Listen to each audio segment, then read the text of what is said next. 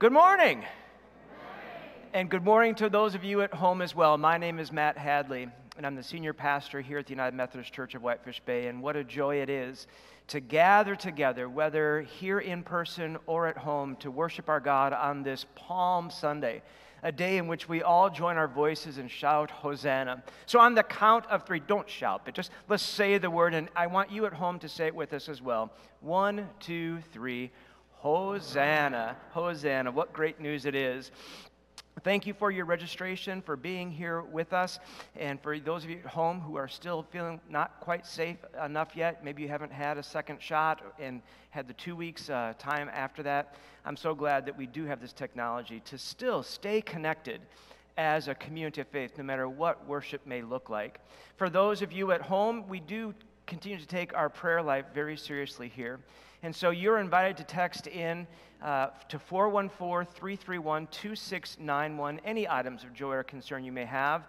And for those of you here in-house, that number is also up on the screen right now, but it's also on your card. And so if you want to have your prayers heard, we would love to receive them.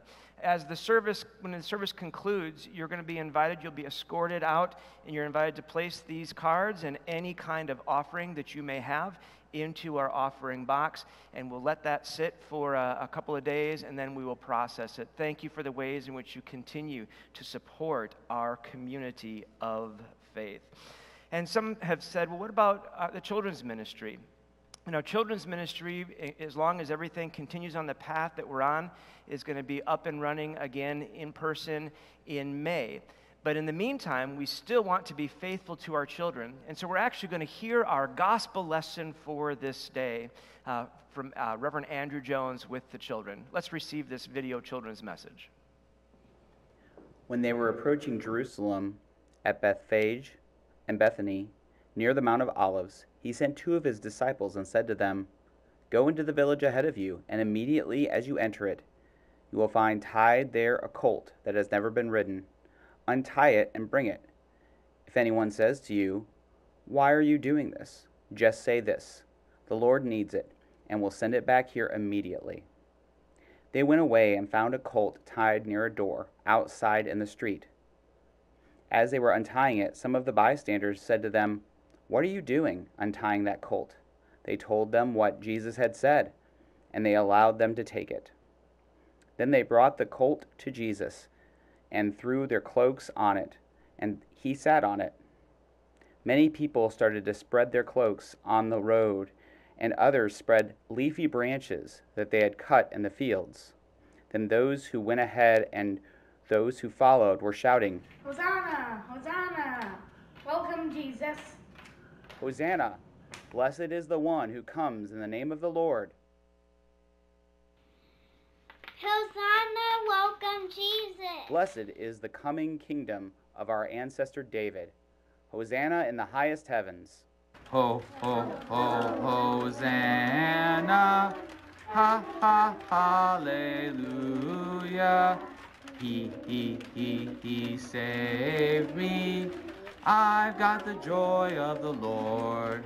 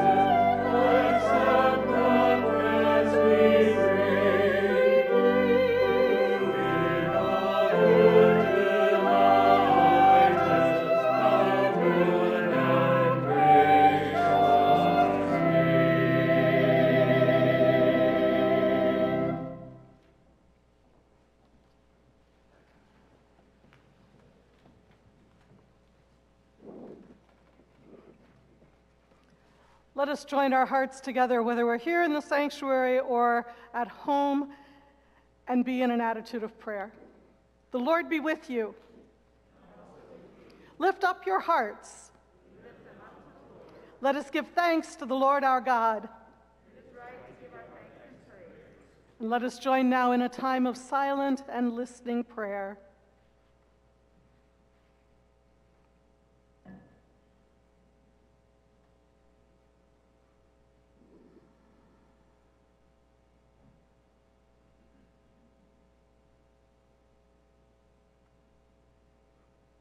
Lord Jesus Christ, who comes riding into Jerusalem on a donkey, you are not the Savior we expect. Your power doesn't look like the power we want. Your wisdom often seems foolish to us. Oh, we are happy to join the crowd waving branches, but we're not ready to follow you into the temple court, into the upper room, into the Garden of Gethsemane, all the way to the cross. Forgive our foolish assumptions, O Lord. Clarify our clouded vision. Hear us as we cry, Hosanna, Hosanna, save us, Lord. Show us your salvation. We thank you, Lord, for knowing the troubles and pains we face in this earthly life, and for offering us healing and hope. Help us to model our lives on your life of self-giving and sacrifice. For in giving we know we will receive, and the joy of giving will be multiplied as we expand our reach near and far. Now, O Lord, hear prayers from our congregation for people in difficult places or times in their lives, and for those who are celebrating special joys. We lift up a prayer of thanks and praise for the birth of Nell and Randy Nash's granddaughter, Nira. Prayers for a cousin who will have brain surgery tomorrow. Prayers for Natalie Hatch and her upcoming brain surgery this week. May the doctors be the hands of Jesus as they heal this mother, wife, daughter, and faithful servant of the Lord. Prayers of recovery for a nephew who's in an induced coma, and prayers for a good biopsy outcome for a sister.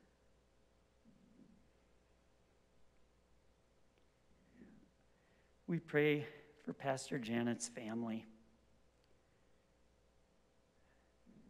Her cousins, John and Linda and Stephen, will be talking about palliative care today regarding Deborah's condition.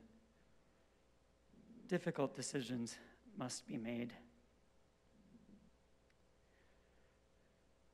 Gloria asks for prayers for her nephew Michael, who went to the ER with a drug overdose.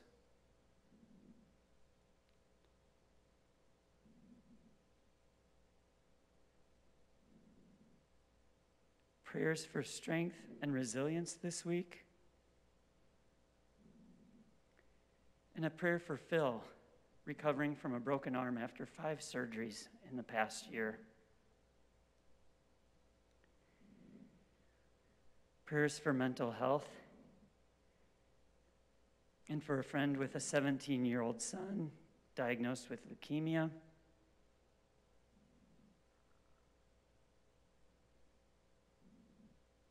These are the prayers of our people. Lord, in your mercy, hear our prayers. By the power of your Spirit, lead people of faith everywhere to witness to your truth and proclaim that death does not have the last word, not in our lives, in the church, or in the world.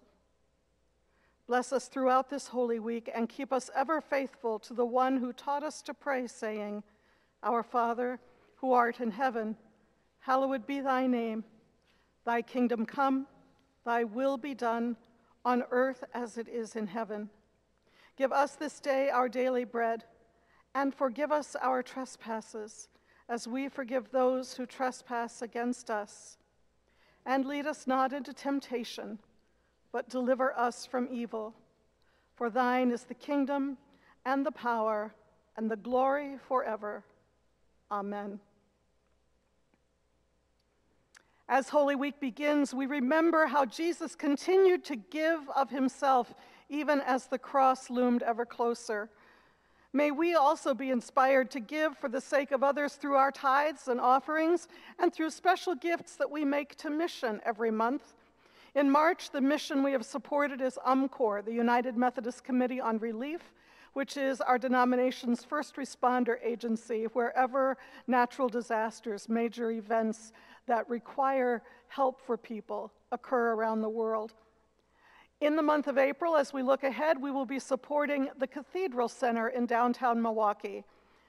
The Cathedral Center is an agency that exists to provide a safe environment for women and families while working to end homelessness. Your mission donations in April are going to support shelter and basic needs and life-changing case management services for the 1,000 women and families that they serve each year. There is a video available for you to see to get more details about the Cathedral Center. There will be a link to that video in the weekly eJoy, and I invite you to check it out. If you don't get a weekly eJoy, I believe every Wednesday, this is something you'd want to be getting to be aware of what's going on in the life of the church. So please let Ann in the office know if you're not on that list, and she will put you on that list. There are a variety of ways that you can make your gifts, of course. If you're here today, as Matt said, you can leave them in the box down front. If you are at home or if you wish to give later, you may send your offerings to the church office, or you can text to make a gift or go to our website to give online. As always, please designate if your offering is for a mission offering rather than your regular offerings. That's the who and the what of our offering information for today, and the how that you've already gotten as well. So I invite you to take some time now to reflect on your giving and to dedicate our gifts by praying. Lord Jesus, with all our gifts, we give you glory. We give you laud, we give you honor. We give thanks for your generous, humble spirit, and we ask that you bless these offerings so that all who benefit from them may see in them your love. Amen.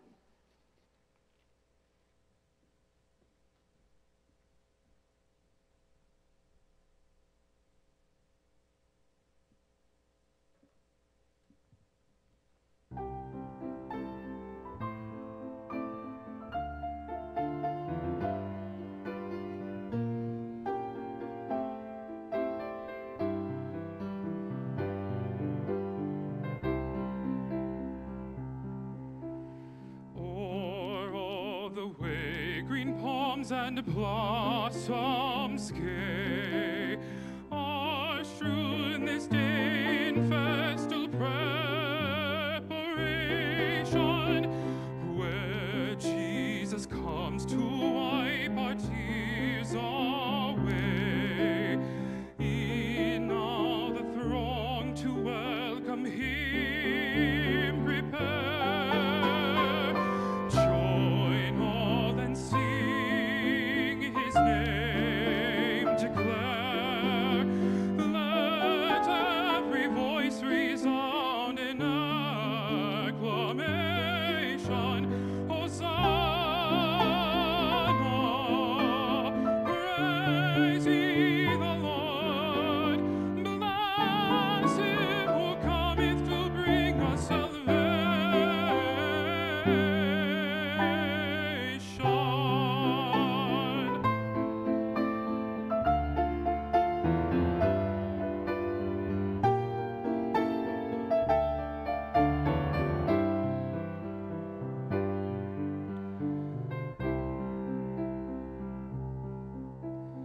His word goes forth and peoples by its might once more regain freedom from degradation.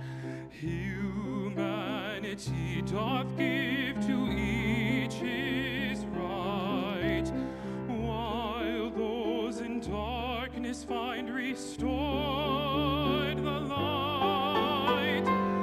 Join all and sing his name declare. Let every voice resound in acclamation. Hosanna, praise ye the Lord. Bless him who cometh to bring us salvation.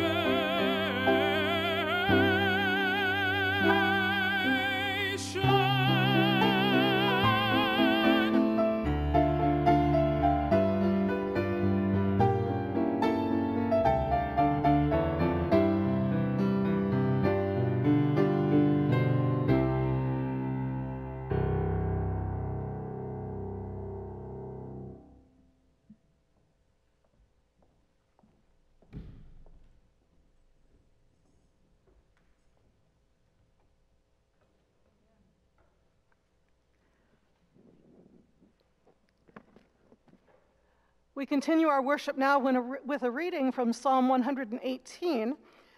These verses contain some of the most familiar words in all of Scripture, words that have been uttered by Jews and Christians in worship since they were first uttered over 2,000 years ago. Listen as these words affirm and celebrate the deliverance that comes by God's steadfast love. Oh, give thanks to the Lord, for he is good. His steadfast love endures forever. Let Israel say, his steadfast love endures forever. Open to me the gates of righteousness, that I may enter through them and give thanks to the Lord. This is the gate of the Lord. The righteous shall enter through it. I thank you that you have answered me and have become my salvation. The stone that the builders rejected has become the chief cornerstone. This is the Lord's doing. It is marvelous in our eyes. This is the day that the Lord has made. Let us rejoice and be glad in it. Save us, we beseech you, O Lord. O Lord, we beseech you, give us success. Blessed is the one who comes in the name of the Lord. We bless you from the house of the Lord. The Lord is God and has given us light. Bind the festal procession with branches up to the horns of the altar. You are my God, and I will give thanks to you. You are my God, and I will extol you. Oh, give thanks to the Lord, for he is good, for his steadfast love endures forever.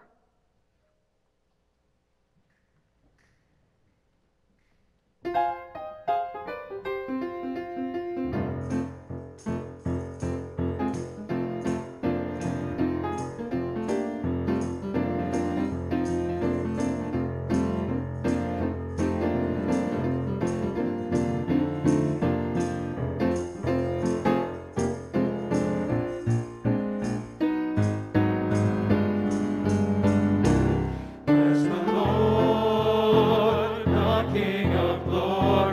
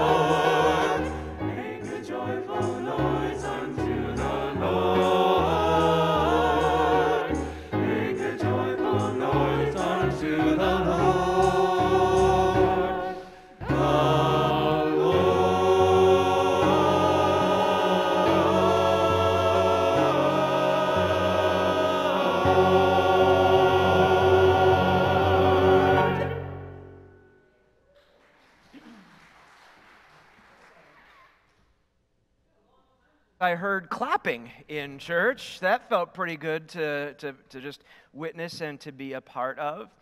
We have been in this journey that we call Lent, an entire season of preparation, preparing ourselves for what comes next week, but we're not there yet. There's still some things that have to happen.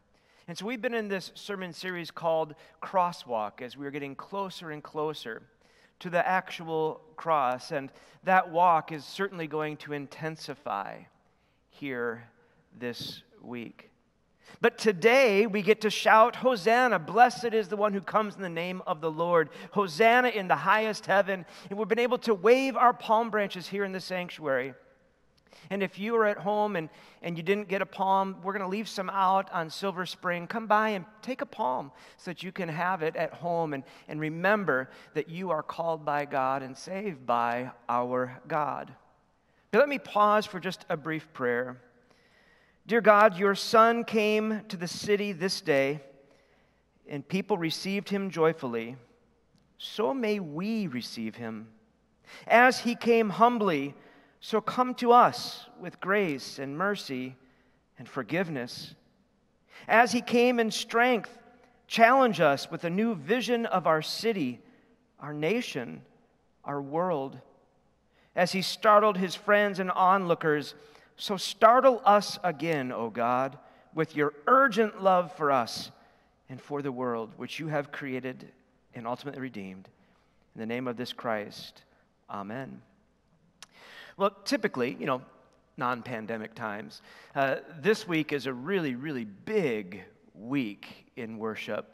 And, I miss having all the children come down with all of their palm branches. And some years we have a donkey, and sometimes the donkey behaves, and sometimes it's an ornery donkey and does what donkeys do. I could make a really bad joke right there, but I'm not going to about this donkey. But there was a strong critic of church, especially with the pageantry of Palm Sunday. And one pastor was saying, oh yeah, Palm Sunday is packed. And the critic said, well, of course, because everyone loves a parade. To him, Palm Sunday is just a parade or a procession. But everyone does kind of love a parade. The Rose Bowl parade and the Macy's Day parade, I know some of you have had an opportunity to be at one or both of those, or maybe you're like me and you watch it on TV every year. There's all kinds of parades. I remember when our girls were little, and they were really into that princess thing. They just loved to dress up like princesses. We made their entire life up to that point when we took them to Disney World and they got to eat lunch in the castle with the princesses, and they have a parade on Main Street there at Disney World, and boy, our youngest was so excited when Goofy came over and just put his entire mouth over her head. I thought she was going to freak out, but she really liked it. My favorite parades were the ones when the girls were about that age. At the elementary school that they went to, all the children of the school would dress up and they would have a parade, not just through the hallways of the school, but outside and around the block. And the block would be filled with parents and older siblings and grandparents, or just simply curious people who just maybe don't get to see children or hear the laughter of children anymore and just wanted to come out and witness this parade. Pastor Andrew said, isn't it interesting that The team from Milwaukee that came in second place in 1982 had a big kind of procession parade, and the team that actually won in 1971 got squadouche, nothing. But parades. I was sharing with Neil this parade talk, and boy, Neil has never sounded more country in his life to me. Then he said, oh yeah, my favorite parade is the Shaler Parade. Shaler Parade. See, he's still excited about it. And Shaler, according to the 2010 census, had a population of 772. But it's known as what, Neil? How about that? That's like a big ball of yarn out there in the middle of nowhere. But this little town had a 3-hour parade that had free popcorn all up. And if this doesn't sound Iowa, I don't know what does. There were pork burgers at the end of the parade. Everyone loves a parade.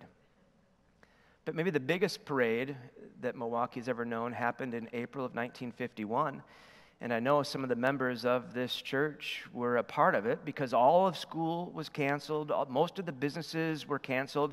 It was when General MacArthur came to Milwaukee. And we have a picture of this event.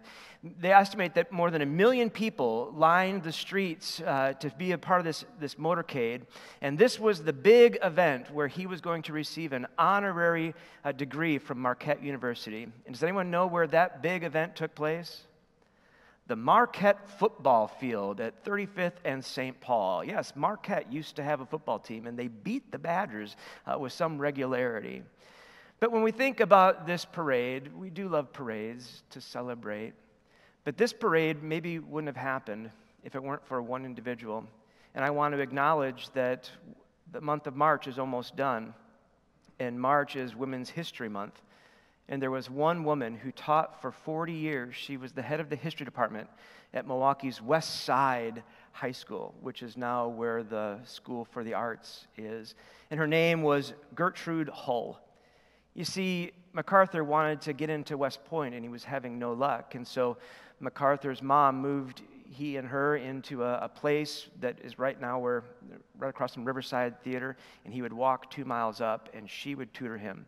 And he had the highest score and got in, and the rest, they say, is history.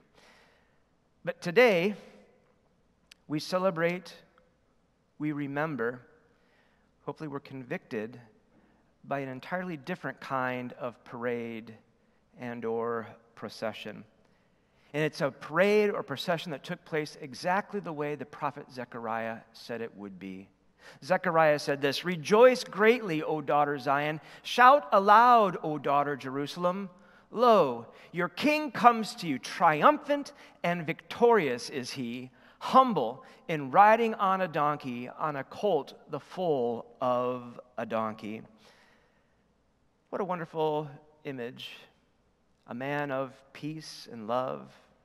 A man whose presence changed the world forever, the way it will ever be. But we know that there's 2 reasons why people have parades or why there is processions. In some cases, it is pure celebration. But in other cases, it is a show of force. A show of force. We've all probably seen the images of Hitler's Nazi party marching in perfect formation. And again, I know I've talked a lot about my little girls who aren't so little anymore, but you know, when you watch The Lion King, the animated version, the hyenas, their marching is very much like Hitler's. A display of power, a display of force. And what I read just about every year I read a book that came out in 2006 by Marcus Borg and John Dominic Crossan called The Last Week. And in their book, they talk about on that day, maybe likely the very same day, sometime around the year 30 AD, there were 2 different parades, 2 different processions that were coming into Jerusalem. Now, of course, we pay attention to the one that really the journey began way up north in Galilee and worked its way down. This procession, this parade that comes in on a humble donkey, one that has never ever been ridden before, pure and pristine.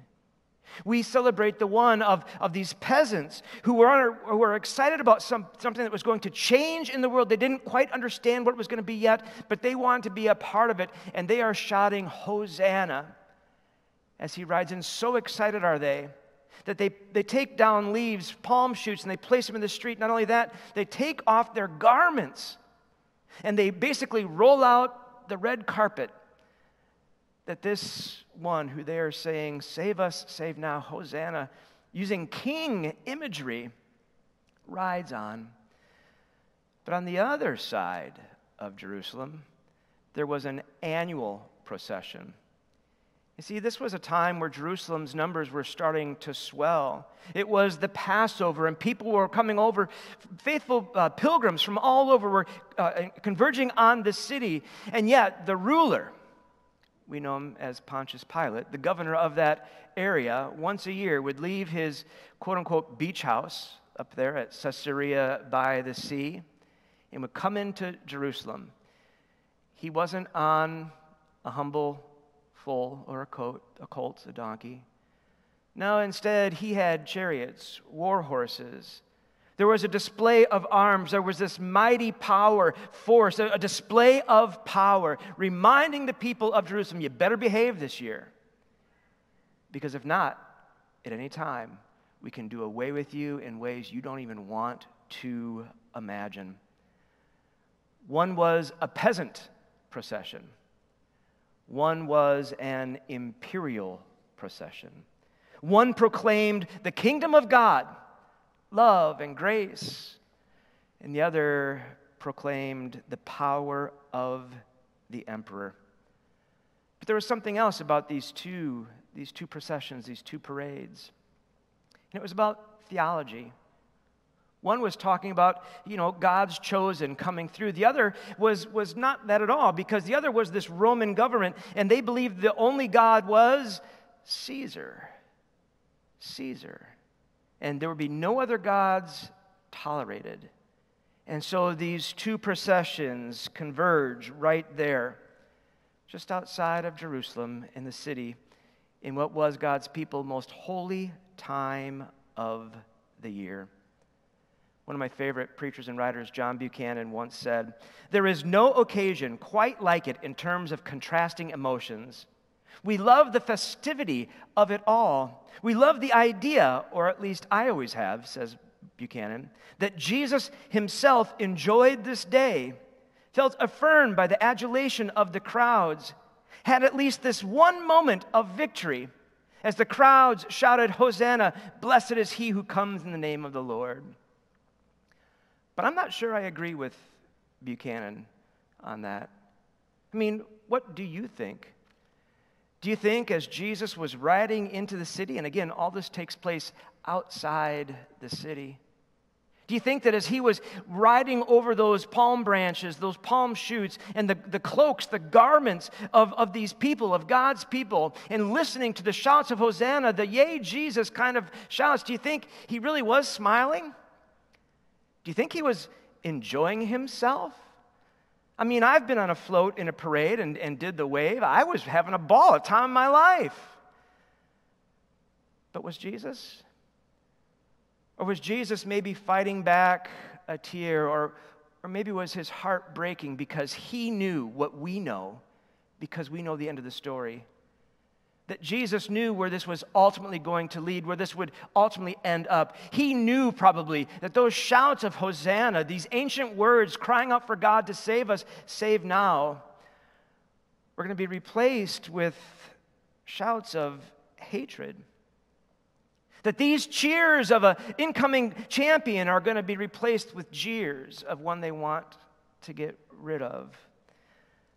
I mean, we know how the story ends, how 5 days later, yes, this cheering crowd will have disappeared and changed into a jeering mob, how the hosannas turn to crucifixion, how those palm branches are replaced with lashes, with nails. We know that he's not going to have a royal crown. Instead, he's going to have a crown of thorns.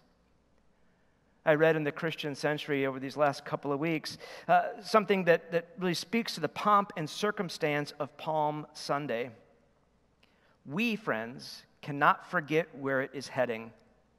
That the adoring throng, with all of the cheering, quickly become people that are a jeering mob. A jeering mob. We prefer to think of Jesus not doing this kind of thing. We like Jesus when he is healing people. We like Jesus when he is curing people. We like Jesus when he's just feeding everyone. We really like Jesus when he turns ordinary water into some really fine wine. But we don't like everything else that comes with it. That comes with it. How quickly in our human condition can all of our shouts of hallelujah on a Sunday turn into something completely different when we're doing a deal at work or when we're having a strained relationship with somebody that we are called to love. Yes, there are times where we feel compelled to lay down our garments so that the donkey might ride over them, and yet a few days later we can all just flip the switch and want to give Jesus a dry cleaning bill for the stains of the hooves. What is it about us that has us in this place? Yes, we proclaim the mystery of faith that Christ has died, Christ has risen, and Christ will come again. So it's almost impossible for us to imagine that we might have been a part of that Good Friday crowd shouting those words of crucifixion. No, that's not us. Those are those people. But friends, it can, it has been, and is all of us. We are all a part of this. We all have the humanness in us that can lead us to doing these things. And we know that his disciples, as they were walking alongside, they probably were really enjoying it. But we know before the week's out, they're going to make themselves very scarce as the heat gets turned up. So rather than generalizing that Good Friday crowd to include all of Israel, I think we need to realize, to universalize it, to realize that we all of humanity is encompassed in that Good Friday crowd. Whether our sins are great or small, intentional or unintentional, we are all of us standing in the need of the true ministry of this king. The kind of king that whether cheering or jeering had a mission, and there was nothing that was going to keep him from fulfilling it for all of humanity. This one who, even while they were nailing him, prayed that God would forgive them because he honestly believed they didn't understand the big picture yet, but ultimately they would. And so, friends, yes, today's palms are next year's ashes. Today's palms are next year's ashes. Today we celebrate, and it is right for us to celebrate. It is right for us to shout Hosanna, but we know how quickly things are going to change. So thanks be to God that we worship the one, the one that we worship has a great purpose, and that purpose is to save the world of sinners, even the ones who turn on him. We give thanks that he comes in the name of the heavenly parent, the creator of everything that is. We give thanks that he chose to be humble and ride upon a donkey instead of a horse of war. And yes, we give thanks, ultimately, that Palm Sunday will give way to Good Friday, because we can give thanks to our God that this one that is being proclaimed king, is the one and the only one who can reconcile the gap between God and humankind. He is the one and the only one who can heal and forgive and redeem. He is the one and the only one who will be forsaken on the cross, and yet who will never forsake us in return. And to that, friends, I say praise be to God, because that is great, good news. Amen. Amen. And so I invite our musicians to gather again, and I invite you to stand as you are willing and able, and please allow this musical number, this musical offering, to touch you in your heart and in your soul.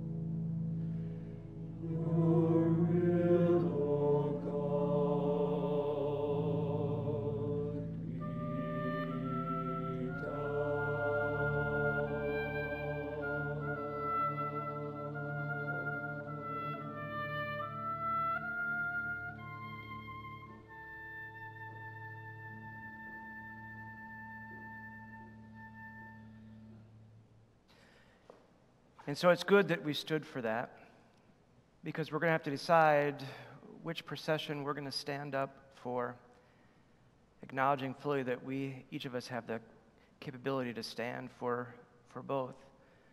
But may our shouts be shouts of Hosanna. Save us, save now.